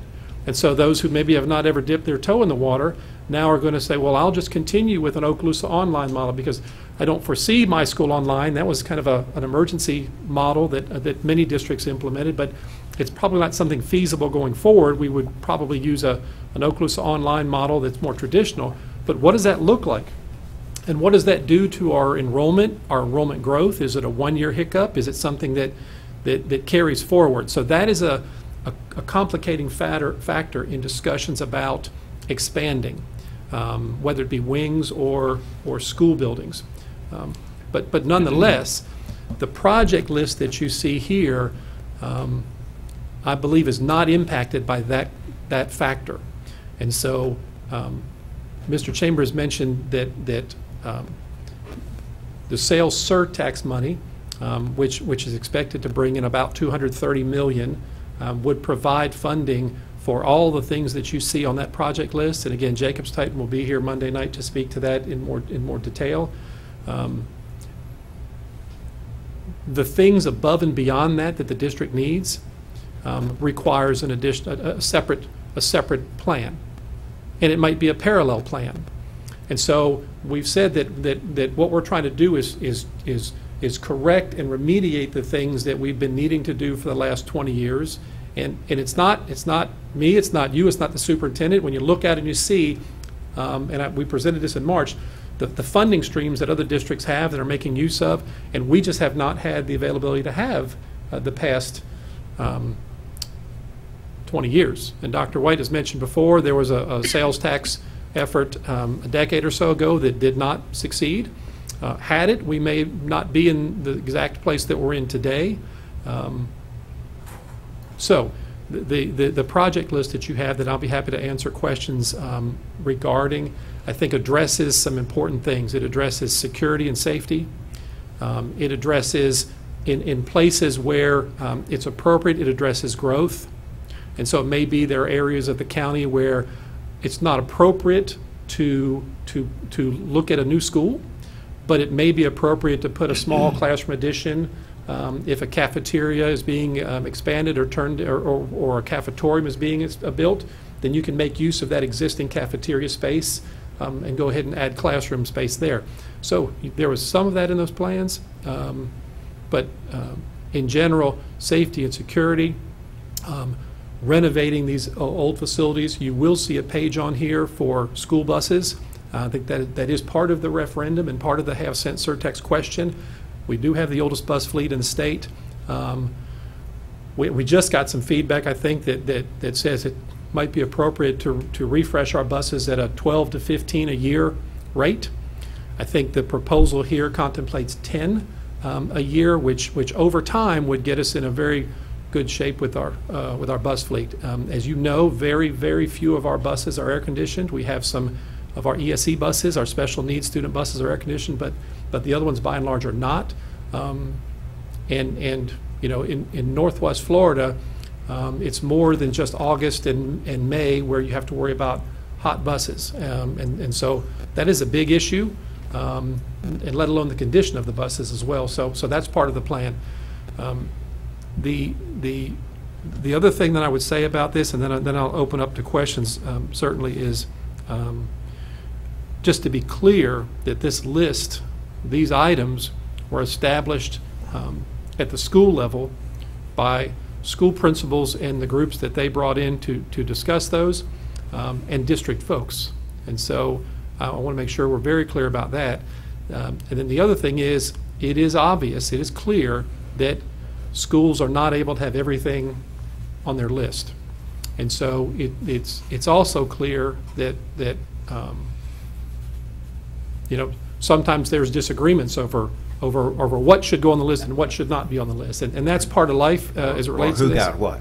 Or who got what. Right. Which is the other piece. And so going back to the Meigs and the Riverside example, and I don't know the numbers off the top of my head, but it would be very, it could be the case that there start to be phone calls going back and forth about, you know, this school got X number of dollars, this school got X minus $1 million, or whatever, and why is that? And so I think it's a fair question. I think the answers speak to the conditions of the school, the needs of each school, and so it can never, I don't think, please everybody, but I think that this project list is a good beginning to a fall. Yes, sir. But Mr. Horton, I think in one way you already spoke to that. I think if I heard you correctly, the initial list approached $500 million. Yes, sir. And the reality is that even if we should be so, I'll use the word blessed, by the public with this funding, it's only about half of the original list. So obviously you and your group and all the folks involved in this had to do some kind of prioritizing of those needs that clearly are there, but as a former superintendent long ago, and for many people, they won't even know what I'm talking about. He used to say, It's not all you can eat at Howard Johnson's anymore. And there's just not enough funding there to do all that. Right. So, Well, and I like the fact that you did say in a different way, but I'll try to be more succinct, that some buildings just don't need as much as others. So what we're doing in essence is trying to bring them all up to a certain standard. Some might need this much, some might need that much. Yes, ma'am. And to your point, the principals of those schools understand that. And so I could stand before you and say that in those schools that are newer, that maybe have fewer needs, those principals have been magnanimous and to a person have said, we know we can do with less. And so it really falls back to them because they are the ones who kind They're very of take up that collegial. mantle. And the second thing, I appreciate that there are no costs on there, because I understand that by the time we get to the point of actually building, all those costs will have fluctuated and changed, and it might not be prudent today.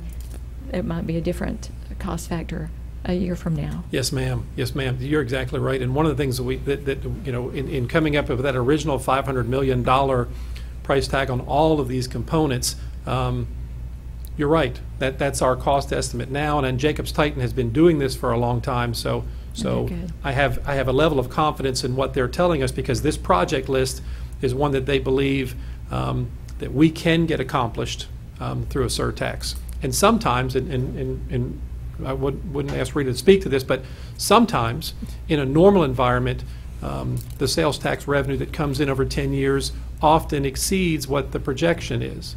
And I say often, we're in a COVID environment now, so it's difficult to even think about what the sales surtax might be next school year, what the tax revenue. So hopefully, you know, we can get through this, because it would have an impact on this particular project. Yes.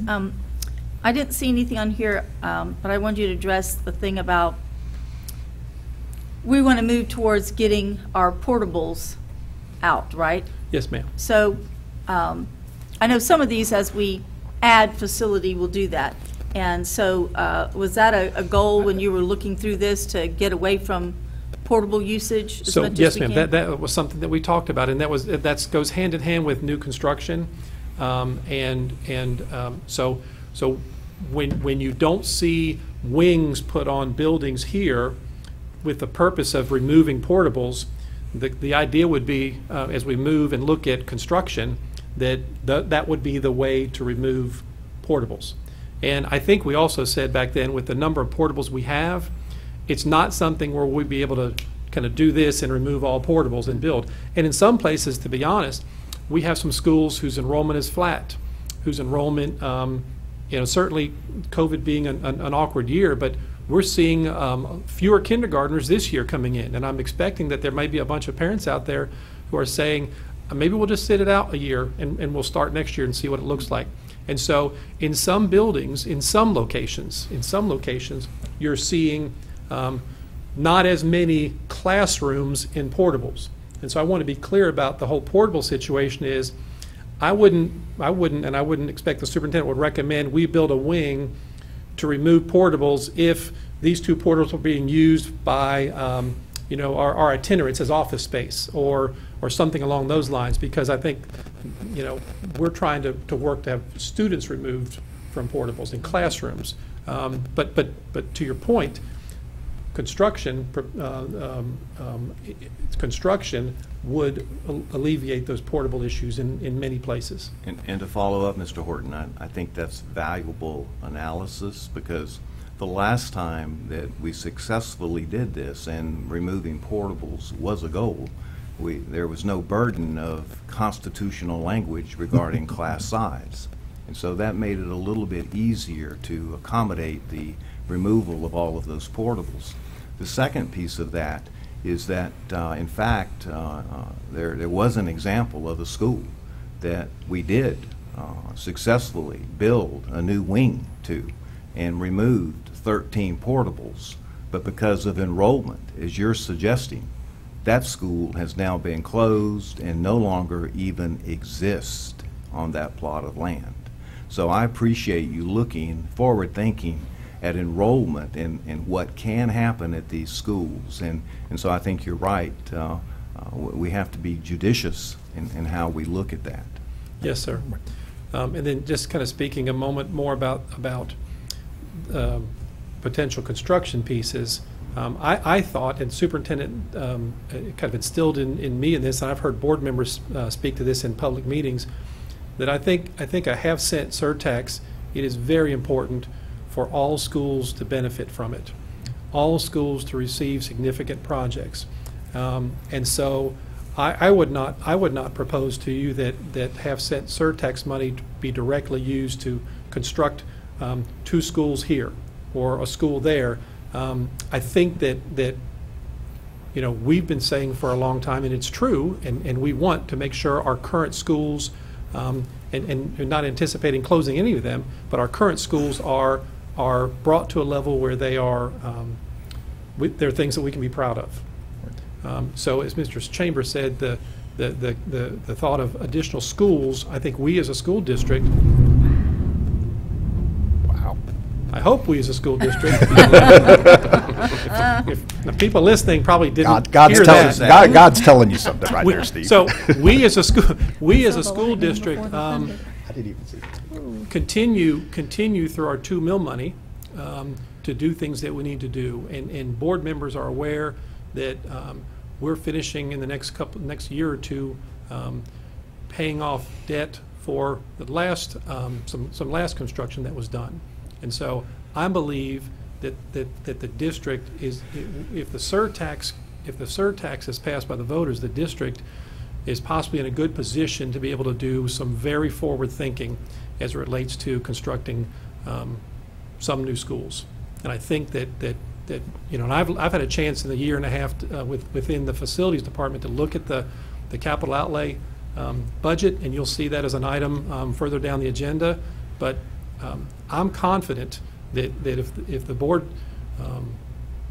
is of a mind, and if the citizens approve this surtax, that we'll be able to do so much in this school district. It will reduce our ongoing maintenance and some of the things that we have to budget for each year. But it will also give us the flexibility to do some things with our own 2 mill money to be partners in this project. And at the end of the day, it's all taxpayer money. And so it all has to be spent judiciously and in the best way possible to the betterment of the kids and the teachers and the families. But I think that we're poised here if the surtax is able to be passed to really chart a course for Okaloosa schools for the next decade or 2. Mr. Destin? Thank you, Chairman. As the board representative to the construction maintenance people, I've been in on a number of these meetings, and I want to tell you that Jacob Titan has a very well thought out, robust plan, recommendations, complied with Mr. Horton and his group for new construction. And as Mr. Horton said, those 2 were parallel. In my opinion, they're more than parallel, they're joined at the hip. Without the surtax, the new construction can't happen, because we estimate to go forward with the entire program is about $500 million. The sale tax will generate $250. We can do the other half. But if the sales tax doesn't pass, then we will have to use our half to keep the schools from falling down around our ears. And I spoke to Superintendent last night, and we're going to have them come and give us a presentation. This half-cent is not just what we see on the half-cent ballot. It is the key to everything we need to do to bring the district forward for the next 10 years. We do have some needs, some very big needs, as we spoke about the Destin Elementary. There are 700 to 900 residential units permitted and under construction in Destin. Those are apartments and townhouses who young people with families will most likely move into if half of those families have 1 child. You're talking about 300 more kids for Destin Elementary. They have a very good plan about putting, and they have the property there, of putting a pre-K through 2 section on some of that property that's available, and taking the pressure off of that, and may even take pressure off of Destin Middle School by being able to bring maybe a grade back. We have the same situations in the north end. Some of those schools we're going to have to do new construction. There's no doubt about it. In the middle, section 2, you know, we've got some needs for new construction. Without the half-cent, that can't go forward. And so I know that our partners at the Chamber and Ms. Anker's group need to go forward with a plan so that they can start campaigning. But we need to make it clear to everybody that this plan enables new construction. The last time this passed, they had a component of new construction in it. This does too. While they may not be tied to directly to the half-cent, the half-cent makes it possible. They can't happen without it. And that's a very important argument and understanding we need the public to get. While a lot of the stuff on our list is keep the building from falling down on us, if we don't get that money, then the nicer, brighter things can't happen. And so I look forward to having Jacob Tidens tell us about some of those really nice ideas, and so that the people understand it's a package deal. You're not just voting to fix roofs and HVAC and get rid of some portables possibly, but you're voting to carry the district forward for the next 10 years. And without that component, I fear about our ability to pass it, but it is a very real and a big part of what we're doing. And I would just say that, piggybacking off of what Mr. Destin said, this is an investment for the future. And looking at it from a private side, which I came from before I was on the school board, you know, it's easy for a business to raise the price of goods to be able to accommodate their expansion or, you know, build new buildings and all that. But we don't have that luxury. You know, we could, but none of us up here are going to raise the taxes or anything. We're going to operate within our means. With that being said, there is some concerns, or just looking at some of the schools that we have now, you know, as far as would it be feasible to close those particular schools down and rebuild a brand new school instead of putting money into a school that's like Meigs, for instance, that's 60 plus years old, and you know, we do have room next to it where the stadium is, something like, you know, and just build a new school, or next to Shalimar, I believe we have property there. But to be able to build a brand new school instead of you know, putting money into something like Dr. White said, you put money into something and we end up closing it down, are we being very good stewards of taxpayer dollars? And from what I hear, y'all are looking at things like, you know, is it going to be better just to build a brand new school instead of sinking money into you know, a school that's crumbling away, you know? Yes, sir. That's a very good question. I'm sure you guys and ladies get asked that question. So usually in a situation like that, Meigs has just undergone its single point of entry piece, and so there's some significant work that was done in the name of school safety there. When you talk about that, I think it would have to be a very, very dire situation, because the cost of building a new school on the location where you might be doing some renovation of another one, those are kind of orders of magnitude different. And so we say there's significant funds going to Meigs. It is, and I'll let Jacob Tidens speak to that, but it's nowhere near the scope of what a tear down and new construction would be. And so when you look at an area like Shalimar, and it could be anywhere, you know, we're actually seeing Meigs enrollment uptick a little bit. I say it's the Tracy Lamb effect there, Miss Lamb the principal, but looking at the feeder paths, Elliott Point and Shalimar, their enrollment's holding right now. And so, you know, in some ways, some of Fort Walton Beach is kind of getting a younger demographic, and as they're moving in, and you're looking out by the mall where they've got large number of apartment complex coming online. So I think generally speaking, where unless it's dire and the building is in a shape where it needed to be condemned or something, we'd probably, and again, we're looking at growth projections over time, so unless we see a downward like this in enrollment, I think we would probably just work and renovate the building we have. Well, would be my thought. And there are other older schools, and I hate to call names, but Wright Elementary, for example, or even Pryor Middle School. Those schools are close to the same age as Meigs Middle School. So I think your money would go pretty quick if you looked at replacing schools and all the other needs and all the other kinds of things that Mr. Destin was talking about, you just wouldn't be able to do those. Yes, sir. So, yeah, I understand. I did have one more comment, Mr. Bryant, Yes. if I might, if you're ready to move on. Yeah.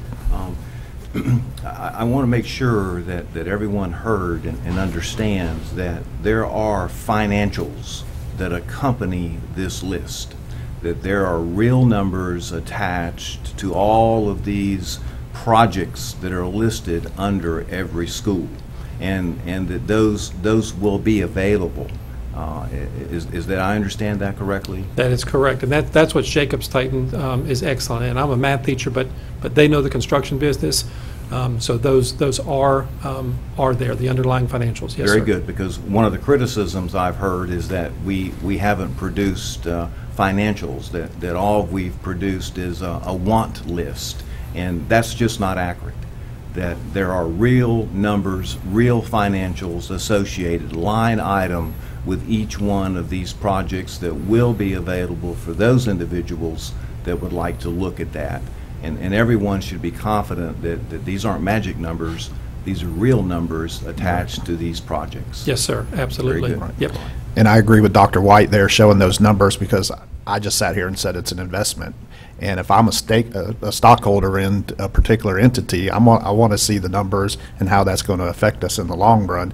And I think that will help, ease some concerns about just our wish list. Yeah, we can throw that out there, but if we have the real numbers, and of course Rita would be able to talk about how all that money is divvied up in our $430 million budget, so that could help us get that message across that you're taking a vested interest. This is where your money's going to go, and we're going to do our best to be good stewards of that. So Yes, sir. So I agree with Dr. White. It's imperative that we put that out there.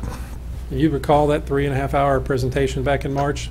Do you remember? It went like that for me, but a lot of what you're referring to in terms of the budget coming from the state and the TUMO money, we kind of went through slides on that, and I'll make sure that it's certainly under board docs, but make sure we put that up on our facilities page, and everybody can see that presentation as well. Right, and the numbers associated With with these. these projects at these schools, so that the I believe unfounded criticism is that it'll be evident that there are real numbers attached to these projects in Yes, these sir. figures, even though we already know that some of those numbers are going to total more for some places than others. It's the way it works. And Dr. Smith has been great. He's been joined at the hip with Jacobs-Titan this week, and so he's my point person for making sure that we get that information and put it in a presentable way so that people can see those numbers. Excellent, very good. I have one more thing, please. Go ahead. Okay. Go ahead, Ms. Fancher. And I think that's very good that Dr. White brought that out, because that's very important. But one other thing I'm asked as a board member by citizens, and I know we could spend a lot of time on this, but maybe just briefly, is how did we get here? What have we been doing with the money that we, to have this problem? Now, part of it is I want to say, look, this is where we are, and we can show you where we are. And I don't know that a long history lesson of how we got there makes a difference, because I feel like, you got to go with where you are. But just briefly, and I'm not as well spoken on the financial piece as certainly you are, Mr. Horton and Ms. Scallon, but I do believe it's worth saying briefly that revenues over the past years coming from the state have been cut.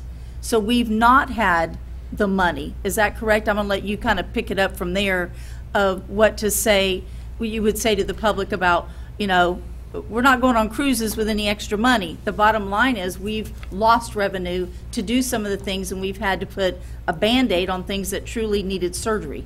So I'll speak in general terms, and then if Ms. Scallon wants to follow up on it. So you might be referring to the 2 mil capital outlay money that comes in, which is our primary source for funding capital projects and our maintenance.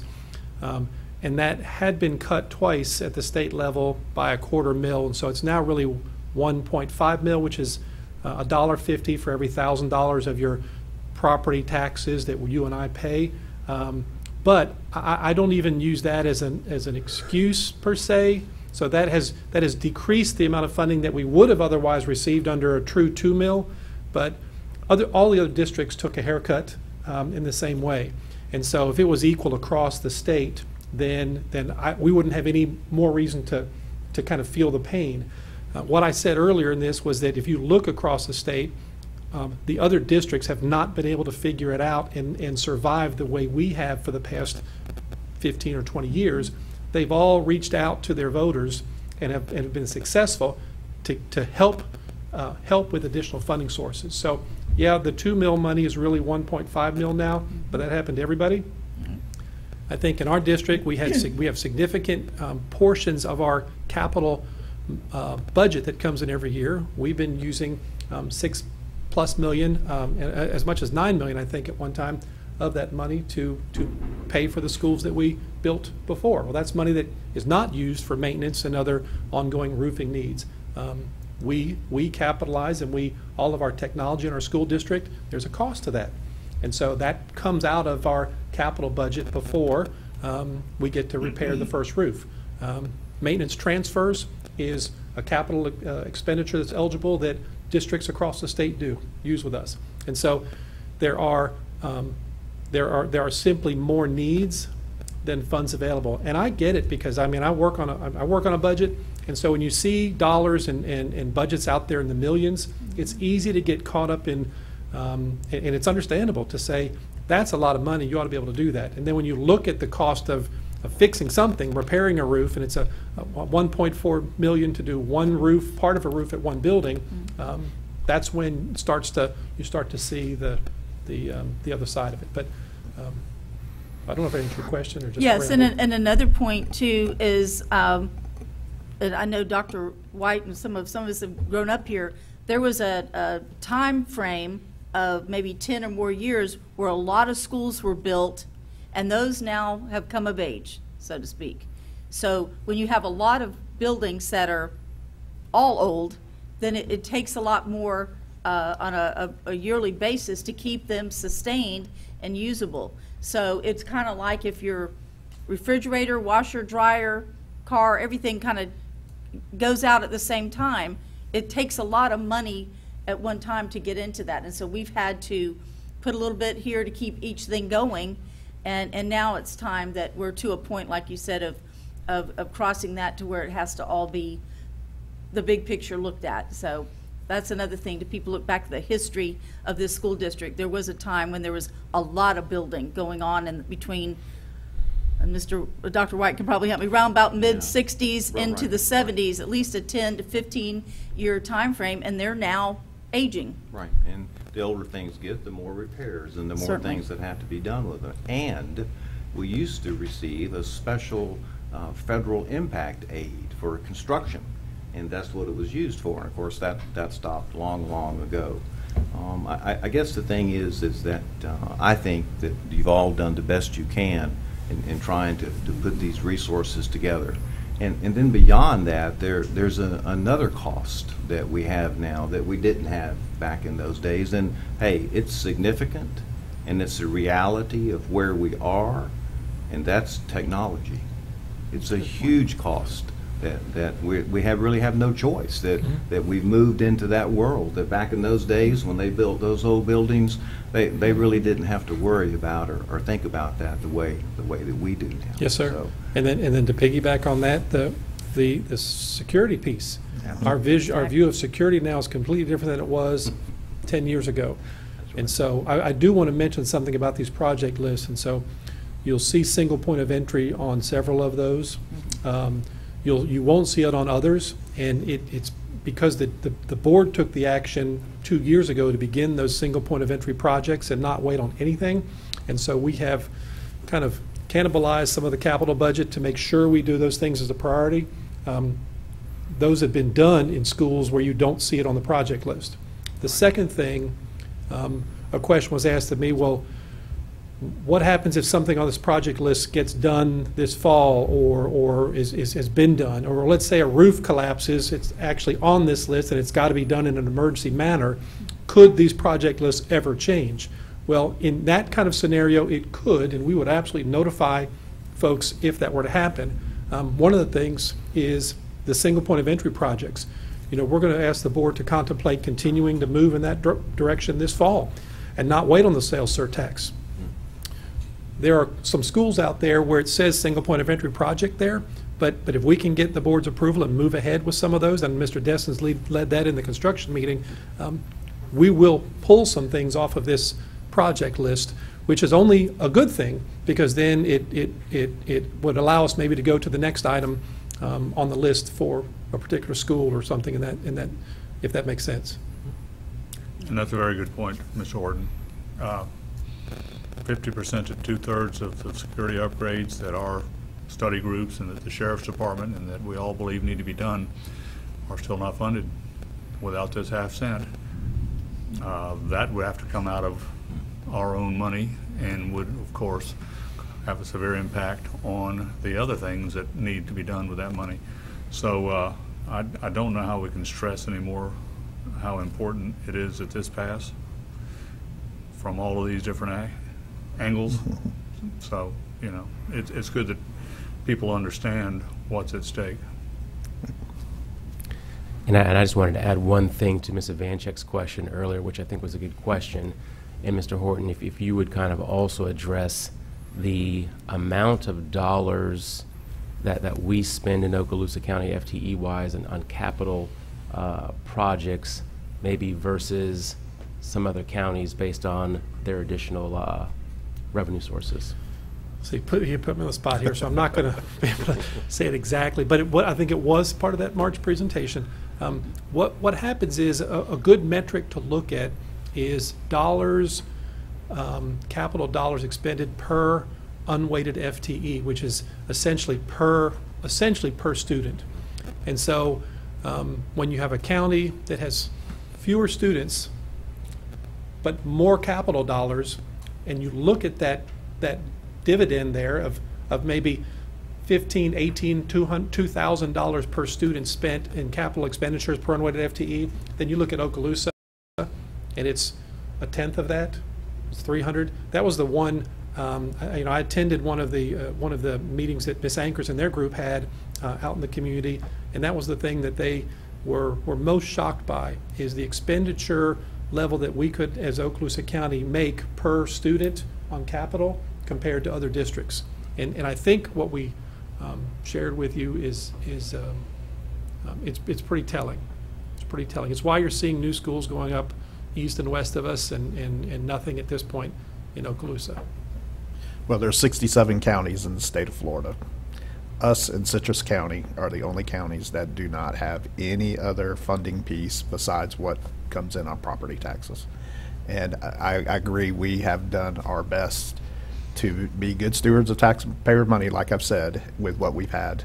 And again, it's a credit to everybody within the school district that Okaloosa County continues to be one of the top school districts in the state with what we have. But what could we be with that investment in the future if we had the schools that were up to date with technology and safety and having all those components in place for our students to be successful and our teachers to be able to pass that on to our students. So I just say that to the public out there that, if, like Ms. Ivanchek said, we're not going on any cruises or anything like that, but what we have done everything we can to provide a quality education, and all we're asking the public is to consider this investment. And like Dr. White said, we're going to show you the real numbers so you can see what your investment's going to get you over 10 years. So, bottom line, our students deserve this. yes. And our employees. Our buildings need to reflect our philosophy of being the best. Thank you, Mr. Horton. That's a good way to end it. All right. Thank you, Mr. Horton. And one thing about workshops, we have great discussions, and this was a great discussion. So thank you, Mr. Chambers, for providing this information for us. So now we'll move on down to Section 12, Information Technology Seat Management Contract. 12.1, Task Order Number 2-161, Online Learning Preparation. 12.2, Task Order Number 2-162, Okaloosa County School District Outdoor WAP Installation. 12.3, task order number 2-167, Northwest Florida ballot AI phone project. And 12.4, task order number 2-168, Bob Sykes portable project. And 12.5, change order 16 to the IT seat management outsourcing agreement, contract modification agreement, Chromebook seat and support pricing. Okay, and now we're to Mr. McInnes's business. Just one item, Mr. Chairman. I need to request that you schedule a special board meeting to conduct an attorney-client session in regard to a matter of pending litigation. The case is pending in Okaloosa Circuit Court. It's case number 2016 CA001472F, and we would request that you schedule that meeting at 8 o'clock a.m. on September the 10th, which is your next workshop day, so Okay. we would have that meeting prior to the workshop. School board members, are we good with that? Okay, so be. And that's all I have today. Okay, thank you. And Mr. Chambers. All right. It seems like everything we talk about right now is COVID related, and that does dominate a lot of what we're doing right now. But I do want to share with the board that, you know, as we get closer to the start of school, you will start seeing more and more information coming directly from schools, and you're already starting to see that already. I'm not sure if you've had the opportunity to see Antioch Elementary's video, where all schools are doing this, but Antioch Elementary, for example, they're showing parents through video what happens from the moment a student gets to school all the way to the moment they get back on the bus at the end of the day. So this particular video, which will be similar across the district, you know, it shows kids getting off the bus, the precautions that are there, they're coming in, you know, what if a student's coming to the front office during the school day, the cafeteria, the hallways. So the schools have worked really, really hard, and the principals have done a great job with staff to communicate with families so they have an understanding of what to expect. But I will say, just a little bit of a funny, you know, we sent out the Antioch Elementary video, and I think it raised the gauntlet for the level of expertise of these videos. So the schools have done a great job with that. Ms. Lightbourne, Mr. Horton, Ms. Scallon, Dr. Hale have really also worked with each of the schools in their particular areas to make sure that we are ready for the start of this school year. Pre-planning will be here. Well, it's here. It's here. And you'll start seeing even more from trainings to informational meetings, from brick and mortar all the way to My School Online. So just so much, and I say this all the time, but so much has happened. If you remember, it was early July when the state said we were going to create these new options for families to be able to get funding for the year. So a lot has occurred in just a little over a month, and I just couldn't be more grateful. So I'm thankful. Okay. All right. So anything else, Mr. Chambers? That is it, sir. Okay. So now we'll move to board members' announcements and requests for information, and I will start with Ms. Ivanchek today. Yes, thank you. Well, a lot of good things. I know that some of the teachers went back on their flex days this week, and what I'm hearing is all very good, and I know that coming through next week, I'm hearing they're grateful to have this time. I think it's important for everybody to have that kind of time to get back into something. There's just too many things that we just haven't had to do before, so I appreciate the district working that out. One thing I'd like to ask, and it's probably Dr. Hale, is I know we're using a lot of protocols to keep our classrooms clean and everything. Are we in good shape with having personnel like cleaners and so forth? We have enough of those in place at all the schools? Now, you're talking about like a response team? Is that what you're? Not the response team, but just day to day. I mean, we're doing additional cleaning, and we have custodials, still some custodians, but we mainly have cleaners, right? Right, well, we have custodial and cleaners at every school. We do have some jobs that remain to be filled. Many of them have to do with the response team and the additional things that we put in place. Of course, if you'll know, it's not atypical of any other year. We're always searching for cleaners and custodians and things like that. But beyond that, we've also had discussions with the unions that, beyond just the routine cleaning and the things that occur in a custodial manner each and every day, that there's going to be a lot of teamwork with regard to even our other ed support staff, our teachers. Everybody's going to kind of hold hands and share the load for some of this new stuff, the sanitizing, the taking care of things in between classes and whatnot like that. And we've had both unions, again, as we've been working through some of these things that we just kind of agreed to, is we agree that it looks different and we're just all going to have to step out of our comfort zone a little bit. And so whereas we do have some jobs that remain out there to be filled as every year, I feel confident that we have everything in place to take care of those needs. And so that will be part of the training next week, correct? With Yes. the teachers to learn those protocols and what we're doing, right? Yes. Which is great. So that's Yes. why I'm so glad we have that time. Thank you. Thank you. Appreciate it. Yeah. That's all I have. Thank you. Dr. Kelly? Well, I would just say, if you saw my post, I visited 3 of our schools, and I will say I took my temperature and signed in and had my badge on and rang in, and they were following protocol. The teachers who were there working were delighted to be there because they're in their element. They're doing what they love to do. So it was delightful to see them happy and to be back where they belong. And I know their principals too. I saw all 3 principals. They were doing their thing and happily welcoming their faculties back. And I'll just end with congratulations, Mr. Chambers, and you can count on me to be a team player. Thank you so much. I appreciate it. Thank you. And Mr. Destin? I don't think I have anything further today, Chairman. Thank you. Okay, thank you, Mr. Destin. Dr. White? Well, thank you, Mr. Chairman. And to follow up on Dr. Kelly's remarks, we normally don't talk about politics up here on this dais, but the truth is that's how at least 6 of us up here got here. And it may be the way some of us leave.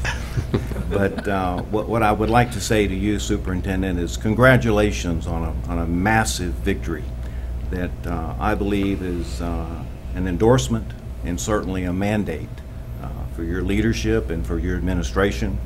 And I'll just conclude by saying, let's move forward now. Yes, sir. Thank you so much.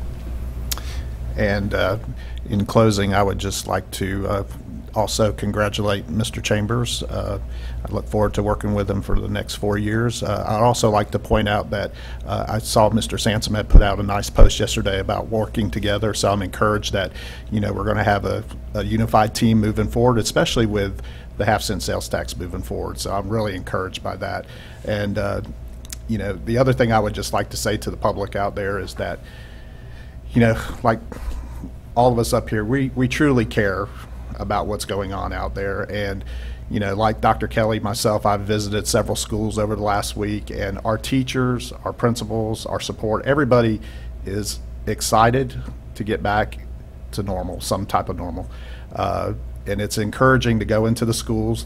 Like Dr. Kelly said, they're following the proper procedures. I get temperature checked everywhere I go. I have my mask if I can't social distance. So, but to see the reaction on the teachers and the principals, they're ready and excited to get going on August 31st. So that's encouraging. And I would just encourage parents to reach out to your schools. And I'm encouraged by the videos that are going to come out. I got a glimpse of the Antioch video. So these are tools that we'll have in place to help educate our parents as we move forward. And as Dr. White said earlier, we are mandated to have schools open up. But with that being said, we're going to do everything we can to make sure that when we open up schools on August 31st, we're going to have everything in place to make it a safe environment for your students, for our teachers, for everybody that's involved. And so I'm excited to get to August 31st. Yes, sir. And Mr. Bolton, I see you're out in the audience. If afterwards, if you would please just see me before you run off. Okay, so we do have 16, which would be public comment. This is the 2-minute version of the previous public comment at the beginning of the meeting. And we do have some public hearing on Monday night. So 17.1 will be public hearing for adoption of revised School Board Policy 04-28, Emergency Operations, School Safety and Security. 17.2, public hearing for adoption of revised School Board Policy 04-33, Violent Crimes, Possession or Use of Tobacco Products, Alcoholic Beverages, Drugs, Weapons, or Firearms. 17.3, public hearing for adoption of revised school board policy 04-32, discipline. And 17.4, public hearing for adoption of revised school board policy 04-49, school threat assessment teams. And 17.5, public hearing for school district's 5-year capital outlay plan. And I'll go around the room. Mr. Horton, anything you'd like to add? Ms. Lightbourne? Dr. Hale? Ms. Scallon? Okay, this meeting's adjourned. Thank you.